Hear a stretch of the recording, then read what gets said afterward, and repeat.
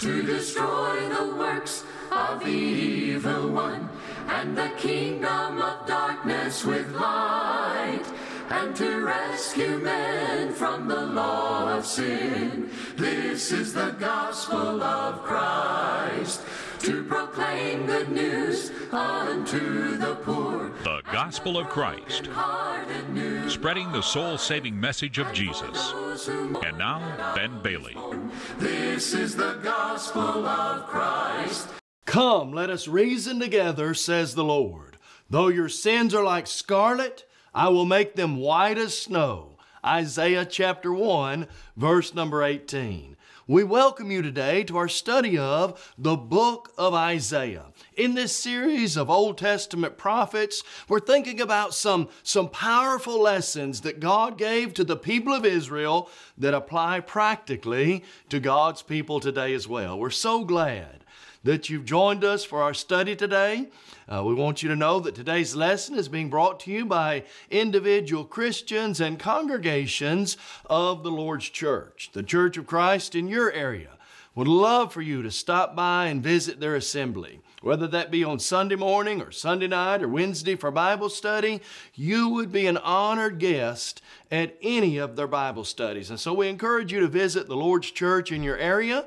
If you'd like to have a Bible study, learn more about the Scriptures, the plan of salvation, the church that Jesus built, you'll find people there who love God, who are concerned about souls, and who simply want to help men and women know God's Word better. And so we invite you to visit the local congregation in your area. Also, in your journey to know God's Word better, we'd love to help you as well here at the Gospel of Christ. And so check out our website, thegospelofchrist.com. From there, you can access all our material. We have a wide variety of good Bible study materials, audio lessons, video lessons, transcripts. All of those things are available from our website at your disposal free of charge. And if you'd like to have a copy of today's lesson on the prophets, friend, won't you stop by our website, fill out a media request form. We'll be glad to send that to you in the mail free of charge if you need a DVD or CD, or you can receive it instantaneously by selecting a digital download. And don't forget about the Gospel of Christ app. It's available in the respective Play stores. You can get it there from the App Store and the Play Store. Free, great tool that you can study God's Word in our fast-paced world today. As we think about the prophet Isaiah, what a great man of God Isaiah was, and preaching during such a difficult time in the kings of Israel.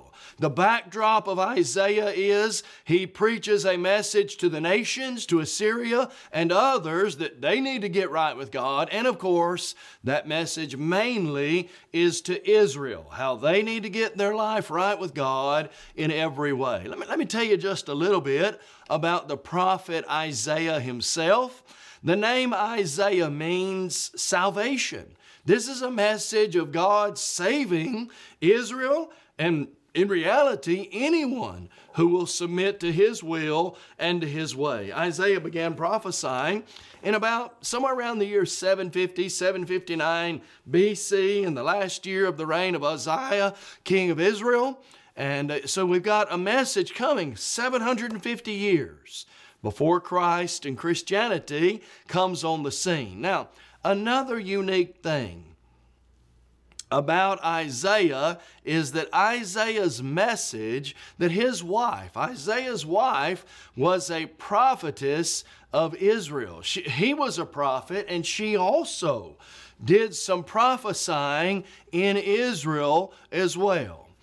Jewish history will actually record for us that Isaiah was placed in a log, and he was actually sawn in two. And we see some pictures of that in Hebrews chapter 11, verse number 37. And so that's a little bit about the history of Isaiah himself. Let me break down some things that might help to understand the book a little better. There's a key word that occurs in the book, and that is the word salvation. As we mentioned, that's Isaiah's name, and you will hear the word salvation throughout the book of Isaiah. It occurs 25 times and only 7 times in all the other prophetic books. And so this idea of salvation, God providing a means, a way, and a method of salvation, is much of what the book of Isaiah is all about. I would say the key verse is Isaiah 53 verse 6. He has laid on Him, that suffering servant.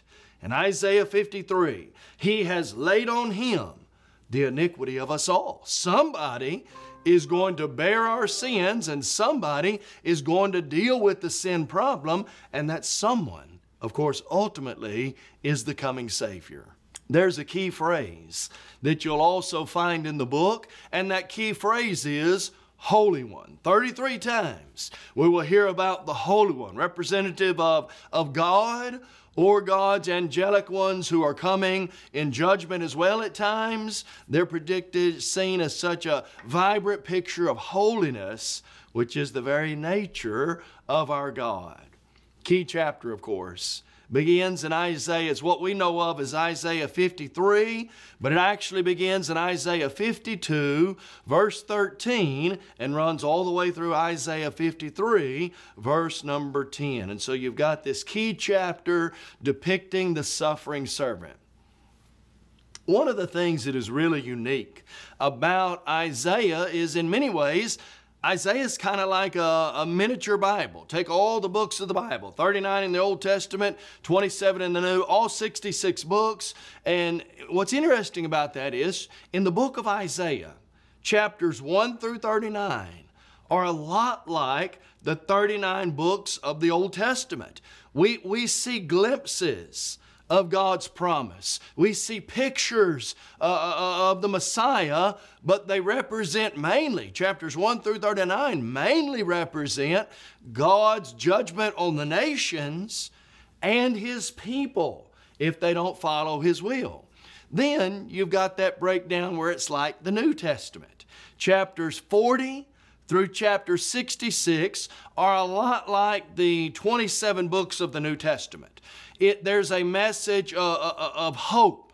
There is a remnant. There is salvation that is coming from Jerusalem. And that's picturesque of everything that Jesus did and what happened in the New Testament era as well. Now, let's take just a few moments. And I want you, if you haven't got your Bible, I want you to make sure and get that. We want to look at some practical messages from the book of Isaiah that apply so readily to our hearts and our lives today. Take your Bible and look in Isaiah chapter 1, verse number 18 with me. God says, "Come now, let us reason together, says the Lord. Though your sins are like scarlet, they shall be as white as snow. Though they are red like crimson, they shall be as wool." For man to get right with God, for man to be what God wants him to be, he's got to reason together. He's got to come to God and reason, think through, and put to practice what God tells him to do. You see, my friend, if I'm going to be saved, just like in the days of Isaiah, Ezekiel, Jeremiah, I've got to be saved the way God tells me.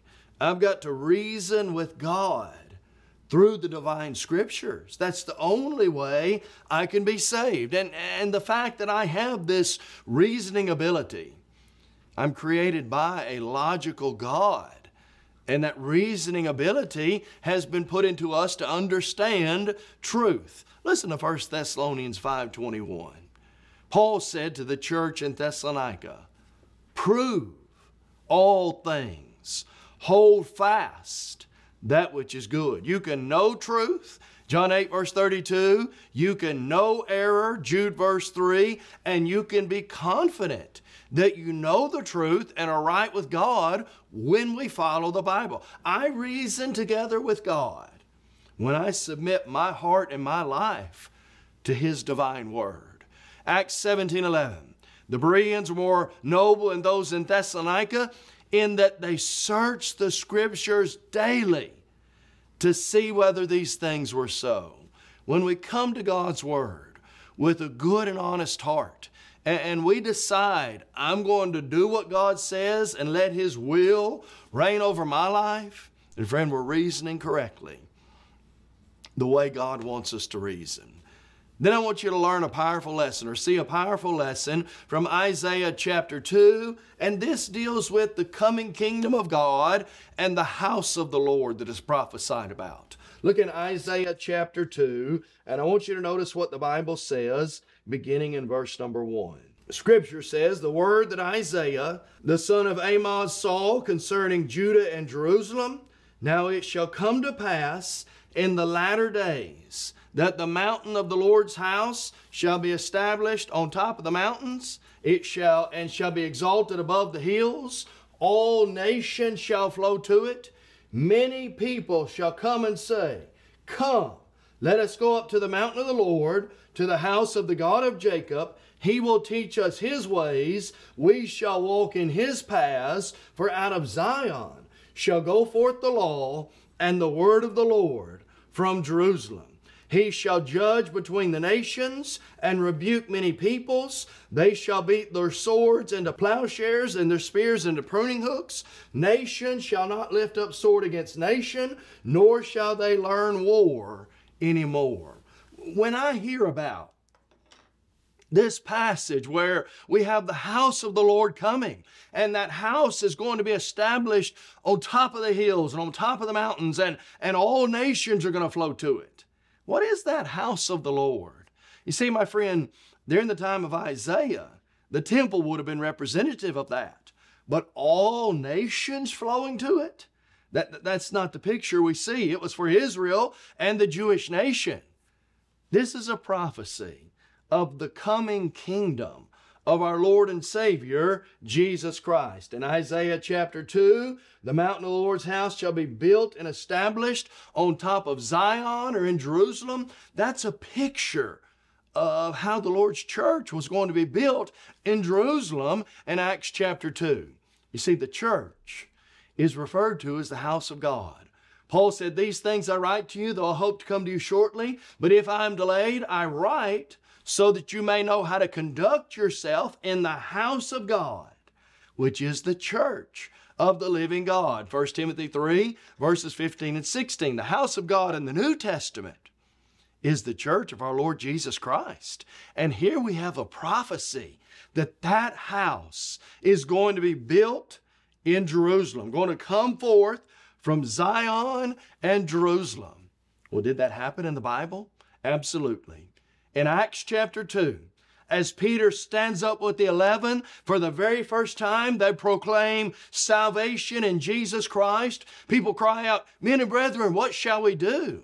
And the clarion answer is, repent and be baptized, every one of you, in the name of Jesus Christ, for the remission of your sins. And those who gladly received His word were baptized. And Acts 2:47 tells us, in Jerusalem, for the first time, the Lord added to the church daily those who are being saved. The church was set up in Jerusalem at the preaching of the gospel, where the law came forth, just as the prophet Isaiah promised that it would. Then, as you think about practical lessons from the book of Isaiah, in Isaiah chapter 5, we kind of learn that God's people then, and some of the nations then, had a backward morality, not unlike some people have today. Notice Isaiah chapter 5 with me. I want you to look in your Bible in verse number 20. Isaiah says, woe to those who call good good and good evil, who put darkness for light and light for darkness, who put bitter for sweet and sweet for bitter. Here you've got a picture of people who have things really backwards in their mind. They're calling good evil. They're calling sweet bitter. They're calling light darkness. They are so messed up in their thinking morally that the good is bad and the bad is good. Friend, I wonder today if we don't have a lot of the same problems. We have come, in some ways, people have come so far away from God that we don't really understand what sin is. Sin is a separation from God. It breaks the heart of God, and it is breaking of the law of God. Things like adultery, fornication, homosexuality, whether a man's a man and a woman's a woman or not. Friend, God clearly defines that in the Bible, and yet our morality is so backward that we just don't seem to understand. We've taken the good and made it bad, and we've taken the bad and made it good. How do you resolve that problem? God says, come to me and let me tell you what good is and what bad is. Friend, if we'll simply let God's voice be the only voice we listen to on morality, if we'll let God tell us what's right, what's a man and what's a woman and what marriage is and how people ought to live and things of that nature, all the confusion eliminated. All the confusion, if we let God's word be the standard of morality, all the confusion on the matter disappears. But sadly, sometimes like the people then, we have things backwards as to the way it ought to be. Then there's a passage in the book of Isaiah that is often misused and misapplied to someone that Isaiah never intended for it to. Look at Isaiah chapter 14 with me. Many times when people talk about the devil, they'll run to Isaiah 14, but in context, Isaiah 14 is not talking about the devil. Look at Isaiah 14, verse number 3. God says, it shall come to pass in the day of the Lord, in the day the Lord gives you rest from your sorrow and from your fear and the hard bondage in which you are made to serve, that you will take up this proverb against the king of, now watch this, against the king of Babylon and say, and in this whole context, running verses 3 all the way at least through the end of the chapter is a woe or a proverb against the king. Listen now, it's against the king of Babylon.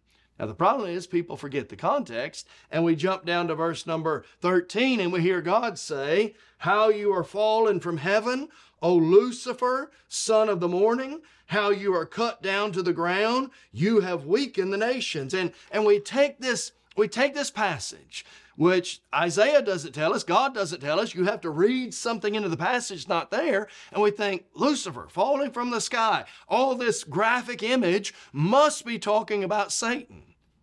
And yet, God's already told me specifically and exactly who it's talking about. Take up this proverb against the king of Babylon. Is there some dramatic language? Absolutely. Is he pictured as falling from a high and lofty place? Sure.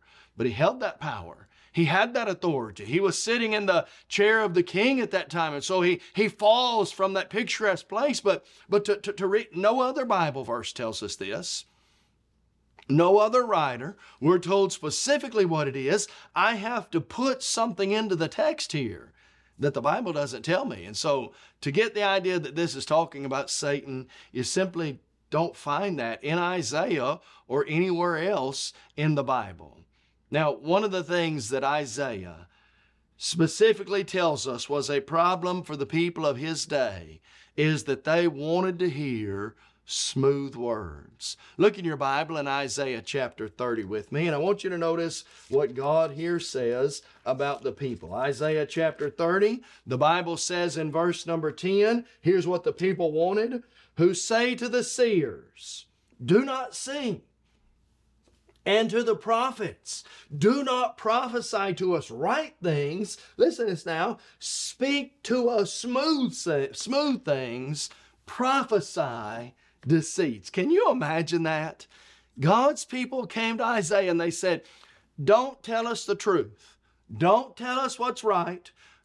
Don't give us all that smooth stuff. We want you to get up and preach a lie to us and we're going to believe it. Can you imagine anybody having that mindset? And yet, friends, so many people today are so quick to believe a lie. Somebody stands up, dressed in the right outfit, in the right atmosphere, with a certain amount of authority put on them. And people just believe it, just like that.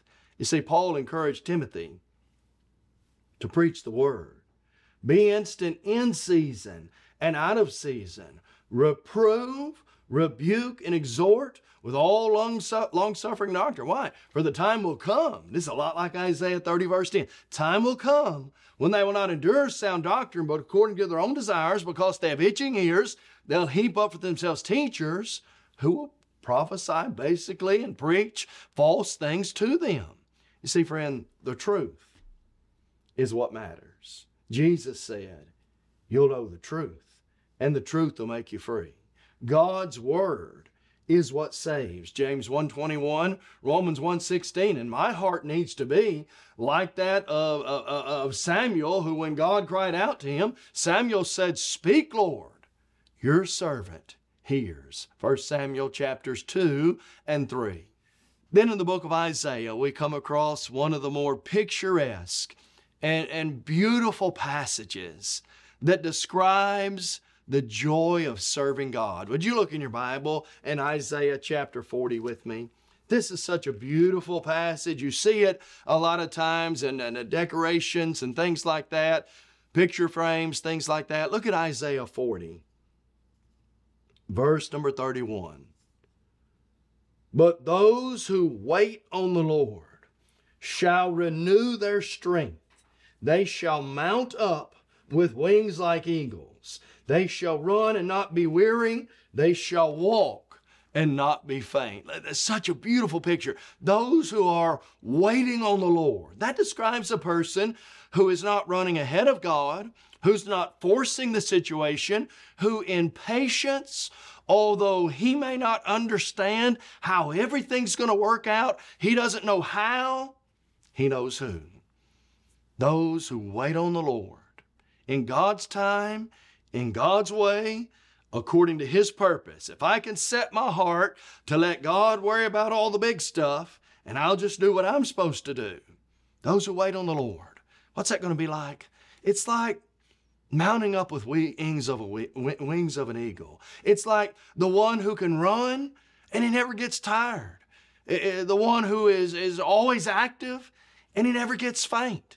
Look at those pictures, mounting up with wings of an eagle. You look up in the sky, watch the eagle soar. Just amazing in and of itself. Friend, that's the picture of those who wait on God. God's going to take care of those who put their trust in Him. God's going to help them in every way. We simply need to strive to do what God tells us to do. And friend, that leads us right into the next practical lesson. Let's talk about for just a moment Isaiah's purpose that he mentions for our life. Isaiah reminds us what the whole purpose of life is. Take your Bible and look with me in Isaiah chapter 43, verse number 7. Isaiah chapter 43, I want you to look in verse number 7. God says, everyone who is called by my name, whom I have created for my glory, I have formed him. Yes, I have made him. What's life all about? Why am I here? What's my purpose? Listen to what God says. Everyone who's called by my name, whom I've created, watch this now, for my glory. I have formed him. Yes, I have made him. Why am I here? What's my purpose in life? Why did God put me on? I am here to glorify God. I am here to live a life that honors God in every way. Paul said something similar in 1 Corinthians 10:31. Whether we eat or whether we drink or whatever we do all to the glory of God. And so, my friend, my life and yours is to be lived in such a way that it brings God the glory and honor that He deserves. I am to seek first God's kingdom. Matthew 6:33. Solomon thought about the purpose of life and he said, let's hear the conclusion of the whole matter. What's it all about? Fear God, keep His commandments, for this is the whole duty of man. And friend, as you think about the Messiah in the book of Isaiah, that ties in so beautifully with this picture. The Messiah was born of a virgin. He had the power over the nations. Isaiah 7:14, Isaiah 9, verses 6 and 7. He was of that royal lineage. And of course, according to the Bible, he was that suffering servant of God. Isaiah said in Isaiah 53, verse 4, He was bruised for our iniquities. The chastisement of our peace was upon Him. By His stripes we are healed. And friend, no doubt Peter thought about that in 1 Peter 2:24 when he said these words, He Himself bore our sins in His own body upon the tree, that we, having died to sin, might live for righteousness, by whose stripes we are healed. It's the blood of Jesus that makes us right with Almighty God. There's, like in the message of Isaiah, we got to come and reason with God. Friend, God tells me what to do to be saved. God tells me I must recognize His way is the only way. John 14:6, Jesus said, I am the way, the truth, and the life. No man comes to the Father except by me. I must accept Jesus as that way and believe in Him. John chapter 8, verse 24. I must be willing to turn from a life of sin in repentance and turn to God. Unless you repent, you'll all likewise perish. I must make that good confession, just like the Ethiopian eunuch. I believe Jesus is the Christ, the Son of the living God. And then to contact His death, I must be buried with Him in baptism into His death. Romans chapter 6, verses 3 and 4. And so we're so glad you joined us for our study in the book of Isaiah. We encourage you to join us next time as we're going to study more of these powerful and prophetic books from the Word of God.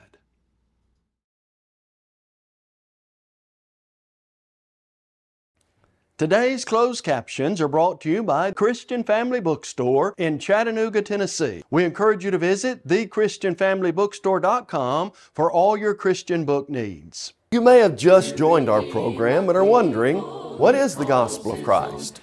The Gospel of Christ is an evangelistic work of the churches of Christ with its whole aim to take the gospel to the whole world.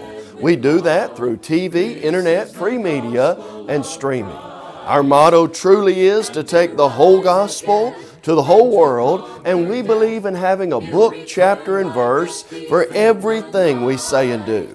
And unlike many religious programs today, we're concerned about lost souls, not your wallet. The Gospel of Christ. Visit thegospelofchrist.com for a host of Bible study materials, including audio and video of our lessons. Request your copy of today's lesson by completing a media request form online. On-demand downloads are also available at thegospelofchrist.com. We would love to hear from you. Email us at mail@thegospelofchrist.com or call 844-6-GOSPEL. You may also write us at the address on your screen. Search your app store for The Gospel of Christ to access our mobile app on your smartphone. The Gospel of Christ.